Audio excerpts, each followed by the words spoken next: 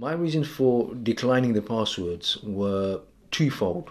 At the time, my immediate reaction was I can't breach the confidence of those people who have trusted us with information or their cases that we're acting in. So that was my gut reaction. And I actually explained that to the police officers. I said, if imagine I was a GP or a doctor, and I had patients. There's a patient-doctor confidentiality there that everybody will understand you're not going to breach. Imagine I was a lawyer, and the work that we do in Cage, a lot of it is legal work.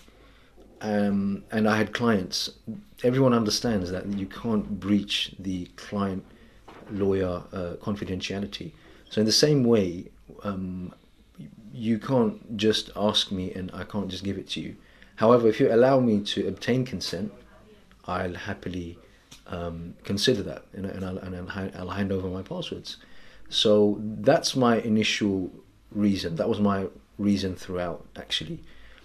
And it's now been a few weeks, and obviously I'm about to be charged for this offence. Now I've reflected on the matter, and I really, really think that I shouldn't even be asked to hand over my password to begin with.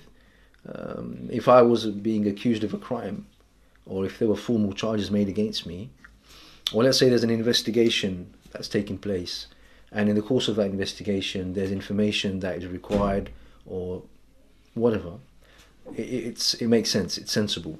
Here, I've not been accused of anything. I mean, under Schedule 7, you don't even have to be suspected of a crime. So that's my situation, and in fact that's the situation of anybody that's stopped under Schedule 7. There's no suspicion required. You can just be detained. Your rights can be taken away from you even though you're not suspected of a crime.